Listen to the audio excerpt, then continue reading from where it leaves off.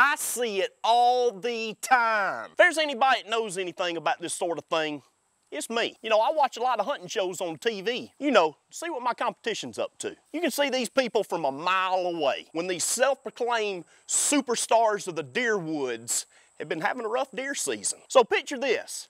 Here I am on my day off, chips in the bowl, under my left arm, sprawled out on the couch in my sweatpants, ready to watch a little deer hunting. So I turn on the TV and there it is, the All I Do Is Bow Hunt TV show. And they're down in Mexico chasing some goat around with a rifle. And if Mexico wasn't bad enough, you got other people going to Africa. Look, if I wanted to shoot exotics, I would go to my buddy's place down in South Georgia. I can shoot all the hogs, crows, and since they've migrated east, armadillos that any one man could stand. I thought my mind was playing tricks on me when I read the description of the show and it said dove hunting part 1 of 2. I'd rather watch a rerun of the guy shooting the same buck he did last week than watch a bunch of guys shoot birds out of the sky.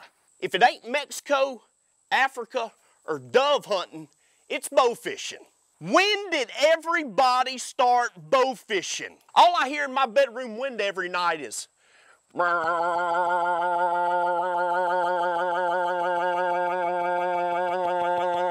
I'm sure that's Ed and his pro staff in the fan boat looking for fish. Come on, guys. If your deer season was really that bad, don't make all us suffer through it too. Just re-air that show where your pro staffer killed that big buck 3 years ago.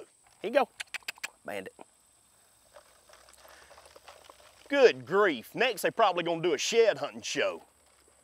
Hold on. Let me get a little bit of that. Oh, yeah, it's good, ain't it, buddy?